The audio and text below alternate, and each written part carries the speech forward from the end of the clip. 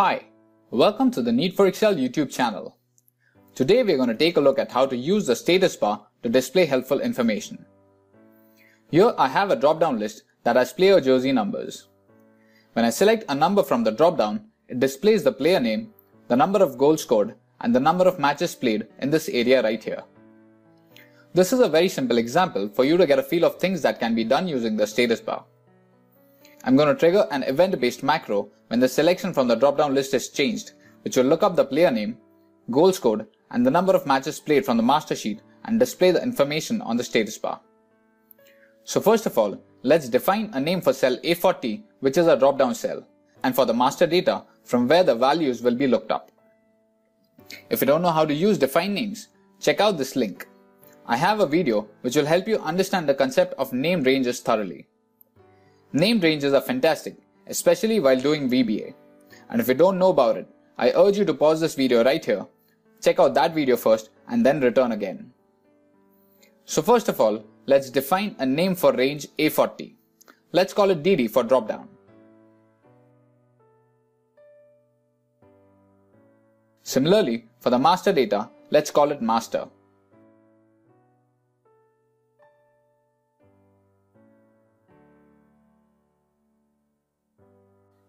So now that we have named ranges, let's start with the code. Right-click on the sheet name and select View Code to enter the worksheet module. Select Worksheet from the Object dropdown to access events of that individual worksheet. Then select Change Event from the Procedure dropdown. Whenever any value on this worksheet is changed, the macro will get triggered. Let's start with a simple line. Application.Statusbar equals application.worksheetFunction .VLOOKUP. Lookup value is range DD. The lookup array is sheet master .range master, 2, 0.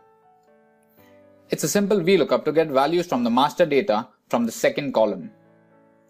If we change the column index number to 3 or 4, it should get us the goal scored or the matches played value for the selected player. Let's see what happens when we select a different value from the dropdown. We have now started getting the player name. That's awesome. All we are now going to do is concatenate strings. So let's copy this whole text and start concatenating strings and putting necessary words in between.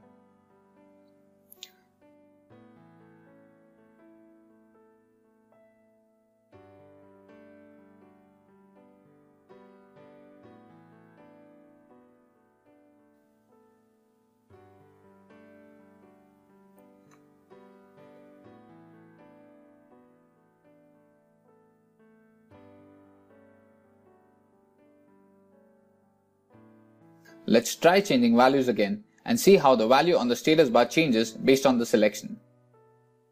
It works fine, but the problem here is the code will always run even if any value on the whole worksheet changes, which is something we can optimize. We only want the code to run when the value on the dropdown changes, right? So we can use the Intersect method to achieve this. We can wrap the existing code inside of the Intersect method. Something like if not intersect target range DD is nothing, then don't forget to put the end if line at the bottom. The intersect method will ensure that the code is run only if the changed cell is on the drop-down list. You can read more about the intersect method by clicking here.